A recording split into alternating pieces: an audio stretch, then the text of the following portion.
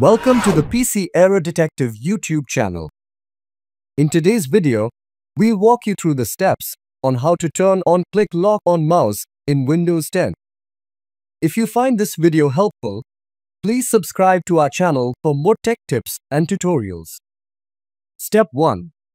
First, right-click on the Start button located at the bottom left corner of your screen and select Settings from the menu. Step 2.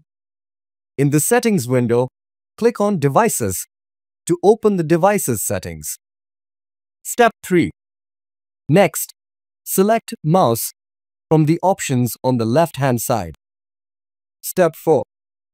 Under the Related Settings section, click on Additional Mouse Options. This will open the Mouse Properties window. Step 5. In the Mouse Properties window, go to the Buttons tab. Scroll down to the bottom and check the box that says Turn on Click Lock. Finally, click OK to save your changes. And that's it. If you enjoyed this video, please give it a thumbs up and don't forget to subscribe to our channel. Thanks for watching and stay tuned for more videos.